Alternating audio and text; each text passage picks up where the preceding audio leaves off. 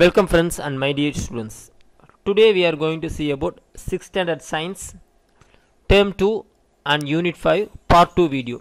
The Part 1 video we saw about shape of the cells, size of the cell and discovery of the cell. In this video Part 2 we are going to deal with types of the cell. So majorly the cells are classified to two types. One is prokaryotic cells, another one is eukaryotic cells. Prokaryotic cells are mostly unicellular organisms, just like bacteria. They don't possess true nucleus. Karyotic, the karyon means nucleus, pro means before. So these organisms are formed before the formation of true nucleus. So this is called prokaryotic organisms. All the prokaryotic organisms are unicellular in nature, just like bacteria. So these are the cells are first formed on earth. After Big Bang theory, the life is formed with prokaryotic organisms. The sizes ranges from 0.03 to 2.0 micrometer. Example, E. coli, commonly called as Escherichia coli. Now we can see the inside the cytoplasm we have chromosome. It never bounded with nucleus like structures. So it is called prokaryotic organisms. Next we are going to see eukaryotic organism. U means true. So it possesses true nucleus. These cells are bigger than the prokaryotic organisms. It having cell or organelles are bounded by membranes, mostly plant cells and animal cells, fungi and algae.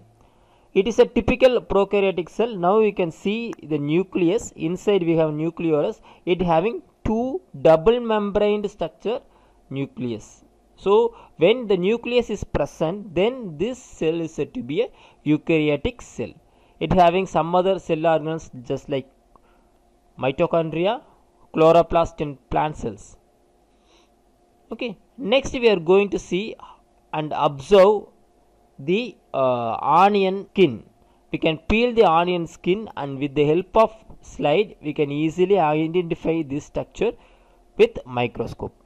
So for that we need some iodine solution. The pail will be going with the iodine solution, then it will be placed in the microscope. Now you can see the different layers of cells. So each and every layer is a cell. What is the dot we can see in the density structure is called nucleus. So it is a typical eukaryotic cell. Now we can see the difference between prokaryotic cell and eukaryotic cell. Their diameter is 1 to 2 micrometer, but its diameter ranges from 10 to 100 micrometers. Absence of membrane bounded cell organelles just like mitochondria, chloroplast. It having a membrane bounded cell organelles. Nucleus is not surrounded by nuclear membrane. So here the chromosome is not present. So the chromosomes are here the chromosomes are not surrounded by nucleus membrane. So it is absence of nucleoli. Here the true nucleus is surrounded by nuclear membrane materials. Then the chromosomes are present in the nucleus. It having nucleoli. Now we can see the difference between plant cell and animal cell based on the organism. So all these two cells are eukaryotic in nature. Plant cells are typically larger in size than that of an animal cell. Plant cell having cell wall. This is a cell wall which give a rigid and prominent shape to the plant cell. It having chloroplast. The green color structure what you see is a chloroplast, which is the reason for photosynthesis to produce food. It having very big vacuole. This is a vacuole which having a cells up. For that reason only plant cells are bigger. Same thing, it can easily imbibe water and it transport water. So this is the structure of plant cell. My dear students, just draw and practice plant cell structure. It is a very important question for all the parts of exams. Next is animal cell. Animal cells are generally smaller than plant cell. It is not hard because it doesn't possess cell wall. Cell wall is absent. Chloroplast is absent. So it cannot produce its own food. Animal cells having very small vacuoles, very small vacuoles. It processes centrioles. So the centrioles is an organ, cell organelle present only in animal cell. Same way chloroplast present only in plant cell. So these are the difference between a plant cell and animal cell. This is the structure of 3D structure of an animal cell. Now you can see cell membrane, otherwise called as plasma membrane, nucleus, nucleolus, cytoplasm. All the cell organelles are present in the cytoplasm. Mitochondria is said to be the powerhouse of the cell, which produce energy, which convert the energy into ATP. Then endoplasmic reticulum. So these are the 3D structure of an animal cell.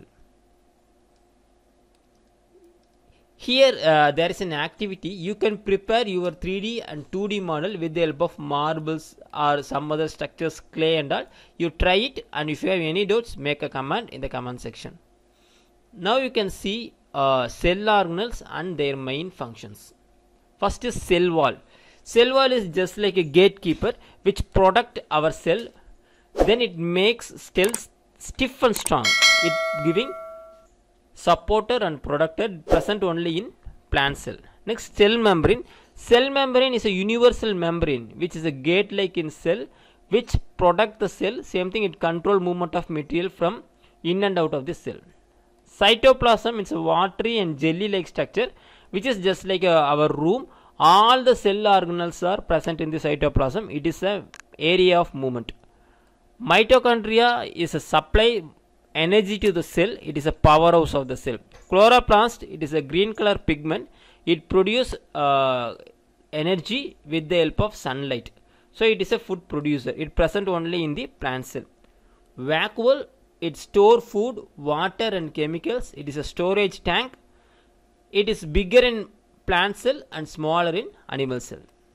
Nucleus, it acts like a brain. It regulates the control the cell activities. All the things are controlled by nucleus. It is a control center. Nucleus membrane, it is a protective layer of nucleus. It is double membrane, so it controls the movement of cell material from inside and outside the nucleolus. It is a gate of nucleus. How the cell membrane acts, same thing nuclear membrane will be acting on the cell. So here you should understand all the organisms are made up of cells. Cell is the basic unit of living organism. Based on the nucleus, we classify the cells into prokaryotic and eukaryotic cells. Both plant cell and animal cells have unique cell organelles. They have capable of carrying specialized structures. Plant cell having two unique components such as cell wall and chloroplast, which is compared to animal cell. There is an ICT corner activity. This will be sent in the next video. If you have any doubts, keep comment. Thank you.